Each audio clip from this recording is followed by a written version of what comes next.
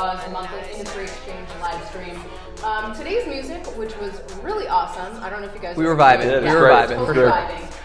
It's actually from a band from San Francisco, so Raw San Francisco band. The tune was called Colors, and of course you can check out House of Wales at rawartist.org/House of Wales. So go check out their stuff. Definitely recommend it. I'm your host, Megan Jones. Welcome to Raw Artist Industry Exchange. Today I am joined by co-founders of Darkroom. You can go to darkroom.tech to check them out. Theo Chapman and Anders Bill. Welcome to the show, guys. Excited to be here. Yeah, thanks for having us. Thanks for having us. We're going to speak a little bit about photography, visual art, creatives, just in general, printing, selling, all the good stuff. We're about to get down to it. So let's find out a little bit about the company here. So what prompted you guys to start Darkroom?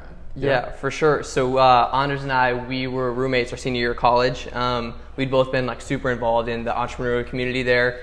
He had a music technology startup. I had built like an iOS app for photographers with a couple of buddies, and so we were always talking about different ideas.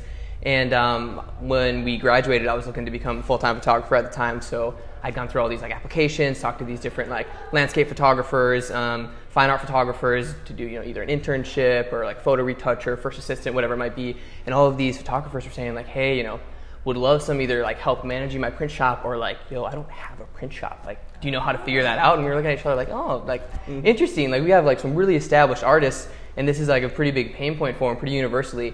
And then also like printing our own work at school, we had get our own paper, go through the whole process, and realizing how much like expertise and specialty goes into making a really high-end fine art print. But we had access to like this crazy like $10,000 Epson printer, and we're like, this isn't something that like people have access to. So we're really asking this question of like, why isn't this a more accessible process to like the everyday creator in general? Right. And it was like late 2017 at the time, and I think there were dozens of solutions. There was like marketplaces, there were content management systems, and those were all like really great tools. And we saw that a lot of artists weren't using marketplaces because they were getting like 10 cents on the dollar, for everything that they sold, which didn't seem fair. And then a lot of people were like, oh, I can do it, I can handle it on my own. And then the reality of someone says, hey, I want some of your work. Yeah. And you're like, oh, okay, like, where am I going to go? Yeah, Costco was a big one. Exactly. And then like the fulfillment process, and their time is so valuable, especially as a freelancer. And so we just wanted to create a streamlined process where artists on Darkroom now, they'll come on, they'll upload their work, they'll set their prices, and really in like 2 or 3 minutes, they'll have a global print shop up and running. And then when orders come in, we handle all the fulfillment. So like a drop ship and white label, no matter where they are. Yeah.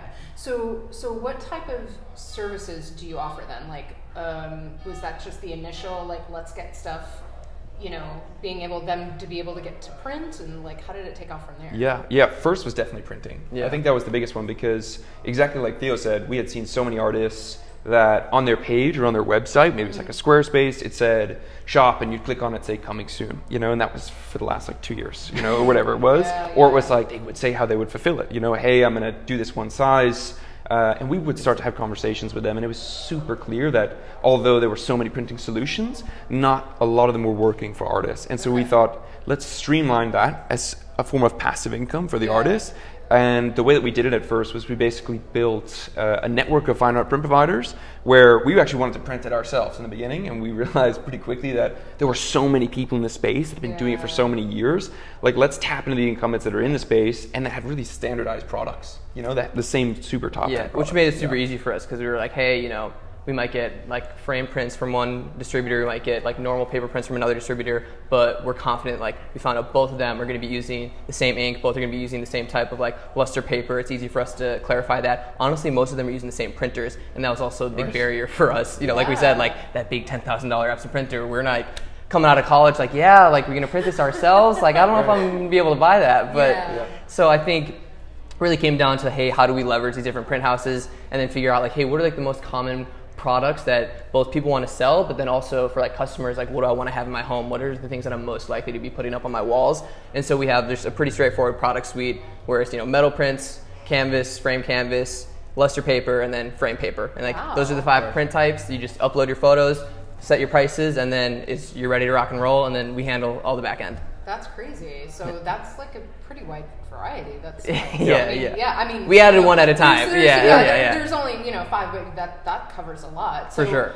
So anything you're looking to expand to next? We all know, like, especially with this type of tech, things, the next biggest, best thing. How are you guys going to continue to improve? We have a lot of different products that we're super, super excited to roll out. One big kind of like next frontier that we're going to roll into is when it comes to digital products. So, I mean, if there's any, like visual artists or specifically like photographers listening, like you're going to be able to sell your own presets to people, and then also looking at, whatever it might be, wallpapers, just straight up licensing your images, and then also going to have like a utility version of it where it's like, hey, you can upload whatever type of file you want, you can sell an ebook, things like that, where we're just giving people more functionality to be able to sell more different types of versions outside just physical products. Which is like the ease of use, right? Just like streamlining that process. And we were having this conversation before, and we know so many people here in LA that have 5 different sources of income coming in, and it's like, okay, for the average freelancer, I'd say it's 4 to 5 coming in. Printing might be one of them, licensing might be one of them, selling presets, which is really like your style,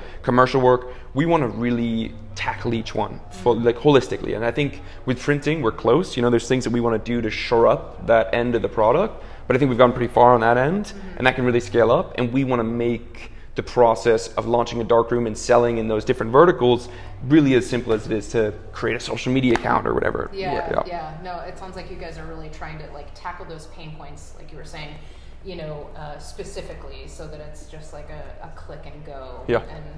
Exactly. Yeah, because like I think that's the hardest part. It's like the artist knows, how to be a photographer, they know how to be an artist, they know how to do those things. So taking out the guesswork when it comes to like potentially monetizing off 100%. 100%. So much better. So make it spend as little time as possible on that end. We'll take care of the of getting you paid on it. You just focus your time and energy on what you're great at, which is creating. That's awesome. Let's share a little bit of knowledge, I guess, with our viewers. A lot of our raw artists are towards the beginning of their creative careers, so I guess it'd be great if you could give them some pointers, like when researching printers, for instance, when you guys were doing this, what should an artist look for to get like both quality and value out of that? That's kind of the twofold process. I mean, the biggest one is to see the product, and so we've made it super simple. Just on our account, you can make a free account, and you can order samples, and that was something for us where we realized really early on, like we couldn't give samples for free to everyone, but we could give it them at a distributor cost. And we negotiated, it's like the bulk discount prices on a per order basis, so they can get a really good feel of it. And in the end of the day, if it's going to be in your customer's home, like you want to try it out yourself. And there's all different types of photo papers that we've gone through. And we, in the beginning of launching Darkroom, I was just remembering this, we had like 7 different types of paper. And in the end of the day, and I see other companies doing this, that sounds really great, but there's this level of like decision fatigue where a lot of times most artists nowadays, they don't necessarily know a lot of the difference, and a lot of the customers don't either. They definitely, if the photographer doesn't know, the customer definitely doesn't. Exactly. So we chose one that we felt was like blanketed, but also super, super high end, which is like a premium Kodak Endura, and it's like a luster finish. So it looks great in almost all lights, and same with all the other types of products. So making sure they test it out themselves.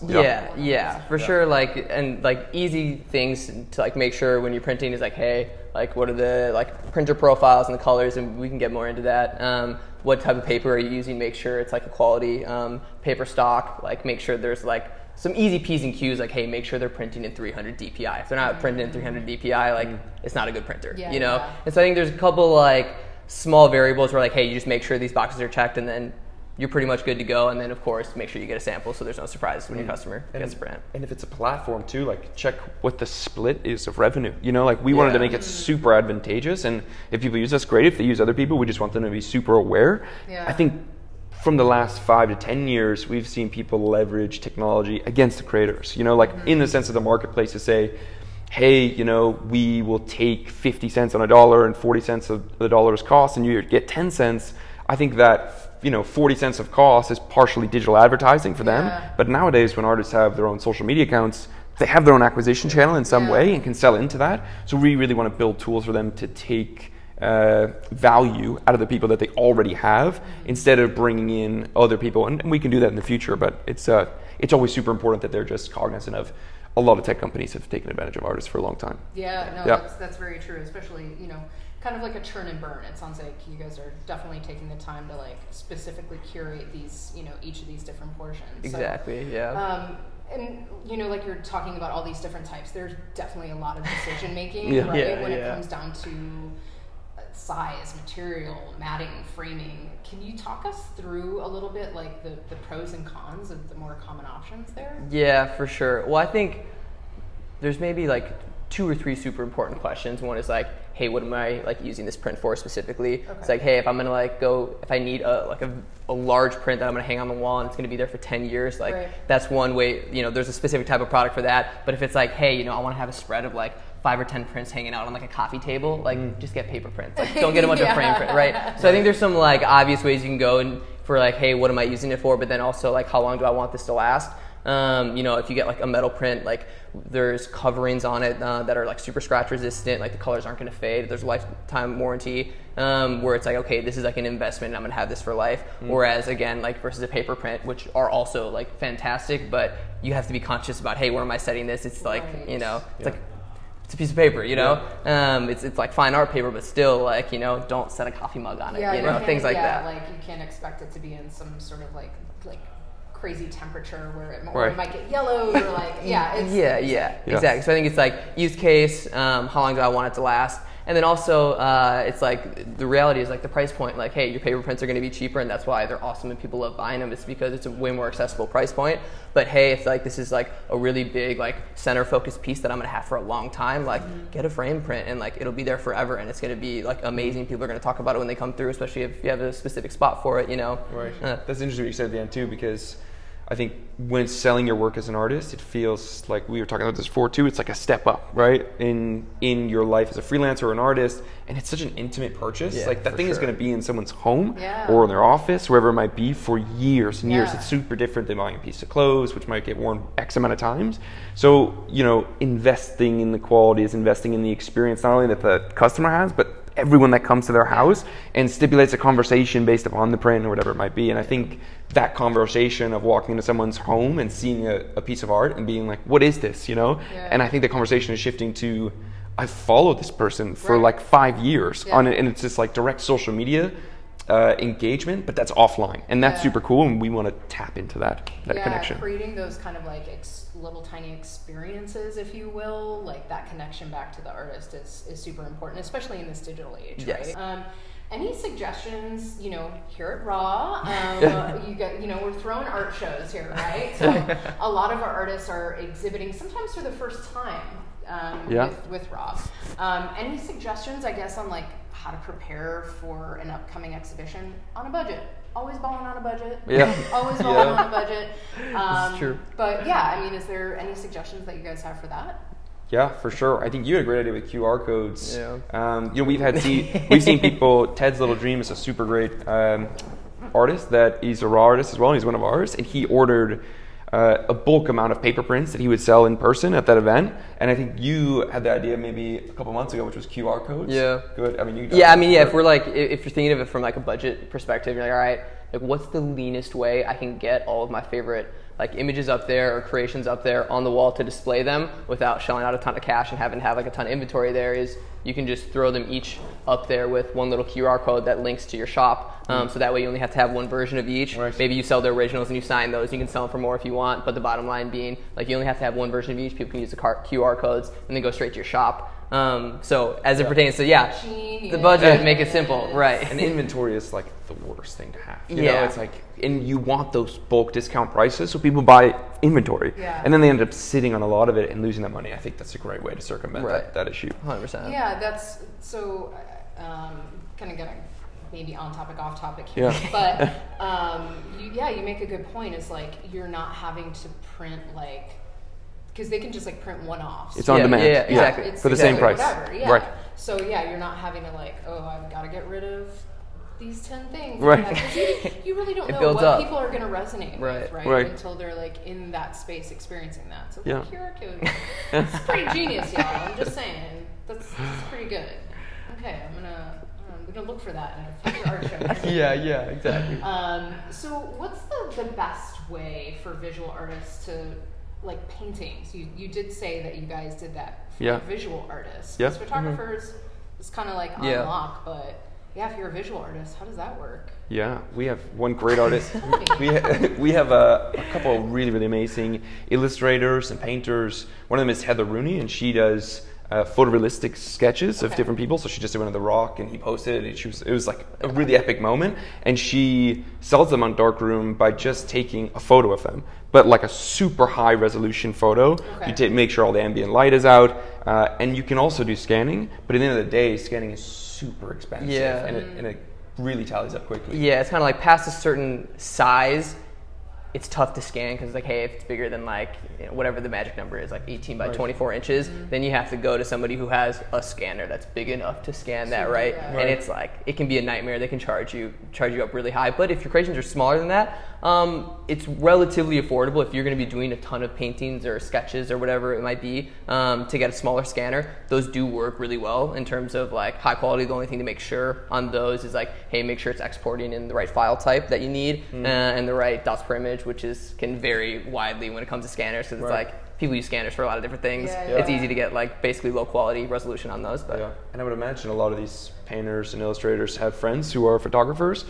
But in the end of the day, like our phones are super great, and they're like 3,000 by 5,000 pixels, and that allows you to print at some sizes. So in a really low shoestring budget, which a lot of people are on as artists, like it's possible to do that as well. For sure. I was wondering about that because I was like, okay, like what if I don't know anything about it? If I don't have a camera. But you guys are saying like it can be as super simple as like making sure, hey, somebody got a 10x Max iPhone out there. I don't know. Use that. That's totally okay. For sure. You can. Okay. Very cool. I mean, there's levels. There's levels to the quality, but it works. For sure. So you guys are able to allow anybody on the platform, they're able to sell their work, get a cut. Do you have a pricing worksheet? Do you discuss pricing with artists? Is there recommendations on that For you guys sure. have? Yeah, we have a creator guide on our site, and one of the things that we have is like, hey, here's our like recommended pricing for these product types in these sizes. Here's kind of like lower end, medium end, high end. And we definitely, and this is all based on like a ton of market research we did for, hey, people that have like X amount of notoriety or exposure, like where are they selling their prints at. But then also at the end of the day, like you value your own work however you value it. At the end of the day, you're naming your price. And it's like only, people talk about this a lot with contract work where they're like, hey, like a brand will try to get, pay you super low amount because, well, you did this shoot in 15 minutes or 30 minutes. Like, you're not paying me for the 30 minutes. You're paying me for the years of work that enabled me to do this in 30 minutes, right? It took me years to learn how to do this with my face. Just saying. Yeah, no, exactly. Right. So a lot of it just comes down to, hey, how am I valuing my work, my time, and everything that went into creating this. I guess that's also a battle of like people struggle with the pricing of, hey, I want it to be super affordable and accessible and sell more, or I want to sell less at a much higher price point. And in the end of the day, they know their audience the best. And we always have this conversation internally, which was actually a really surprising thing about starting Darkroom. We thought that social influence, like, your follower count we knew it was going to have an impact, and we thought it was going to be pretty large, but it's actually a lot less than we thought. And I think obviously that's because you have robot followers, and like there's obviously a saturation, the algorithm, whatever. But in the end of the day, we have people who are maybe 50 or 60 years old who have 20 people following them on Instagram who are like some amazing sellers on Darkroom, because to their group, they're the artistic influence. And that's what's super important. And that's why it being a really intimate purchase and being like, okay, like this is my best friend, or this is someone who I went to school with ages ago and they made this piece of art, and that connection is super meaningful. And so a lot of times I think that social media influence doesn't always translate to that relationship.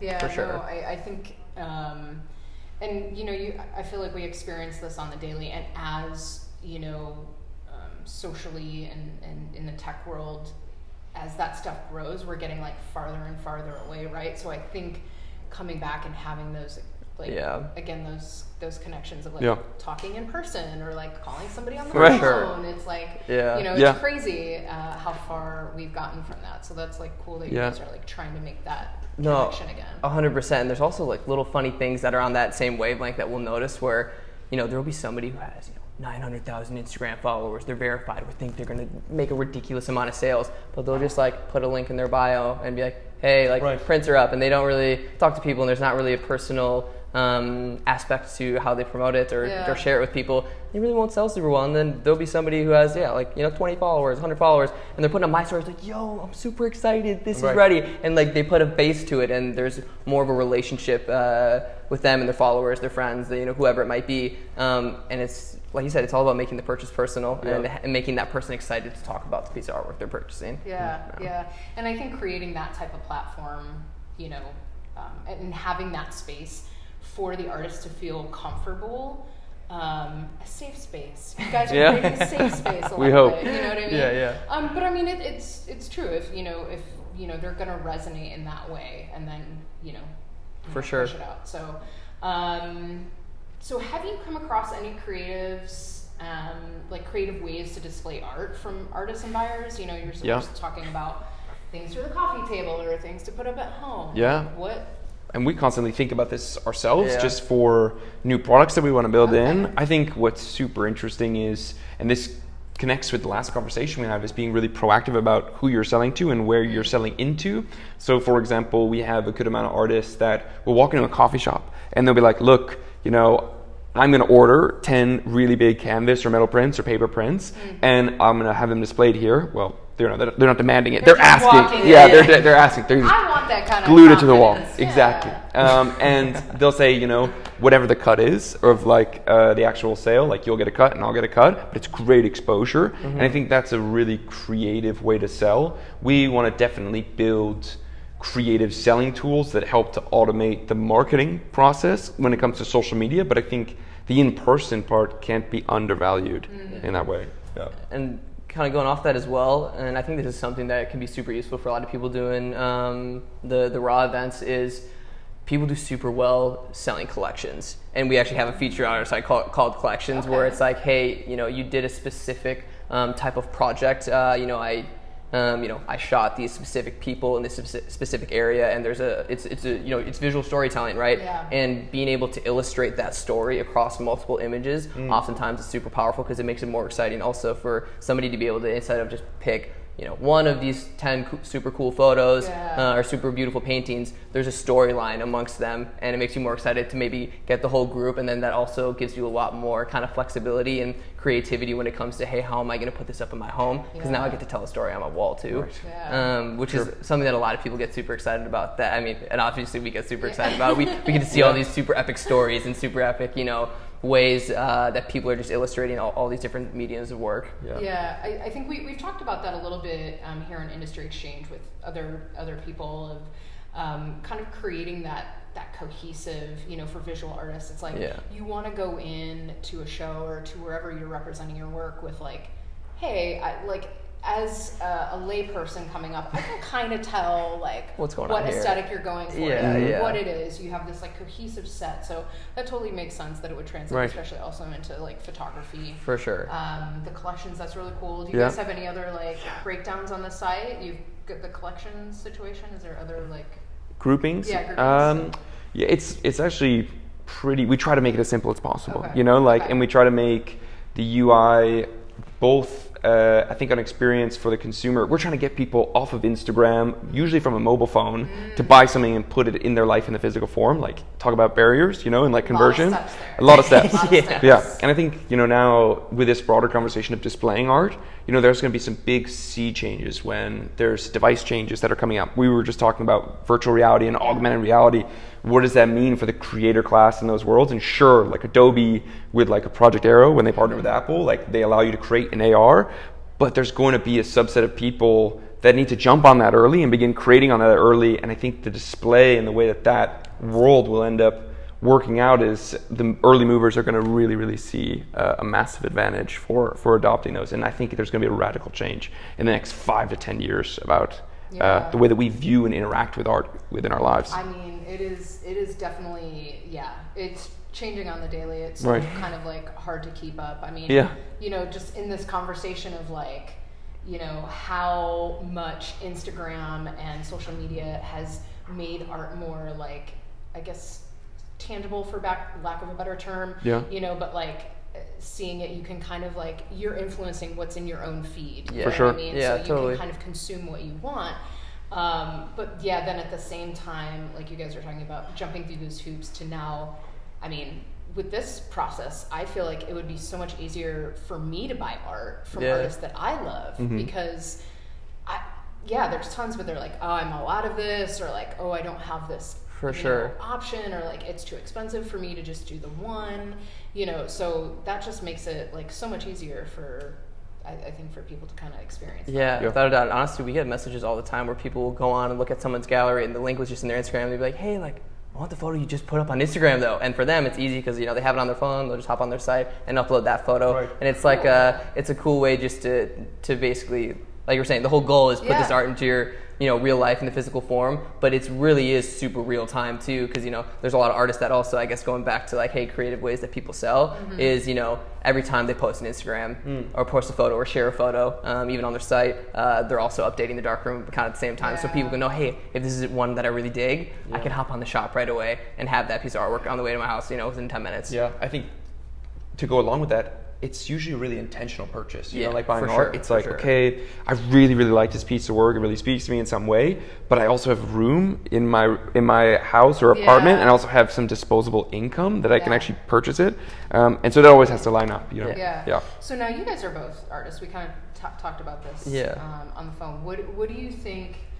Like, was your, obviously you guys have created this product, but what is each of like your favorite offers from the site that you guys are able to like give to artists, being that you're creators yourself? Okay, for sure. I'm super big, at least on our current product offerings, I'm super big on making a specific collection, like from a specific trip you went on, a specific project that you shot, and really making it easy to categorize like a specific aesthetic that you shot and tried to create. And then also kind of taking it to another step where it's like, hey, I'm going to crop them all the same way so that people can buy, the same, either size prints across all of these, and then figuring out ways to kind of make these puzzle pieces on your wall where it's all from the same project, and then you're also creating kind of a new art piece on your wall. It's nicely curated. Exactly, and it's fun too because, like part of the luxury of the platform that we've created is it's really easy for us to get artwork in the hands of our friends. And so like on weekends and stuff, we'll be putting together like something super fun for one of our buddies. I just moved into a new apartment or whatever it might be, and we get to kind of test our own creativity in this way. And kind of like we're saying, like, okay,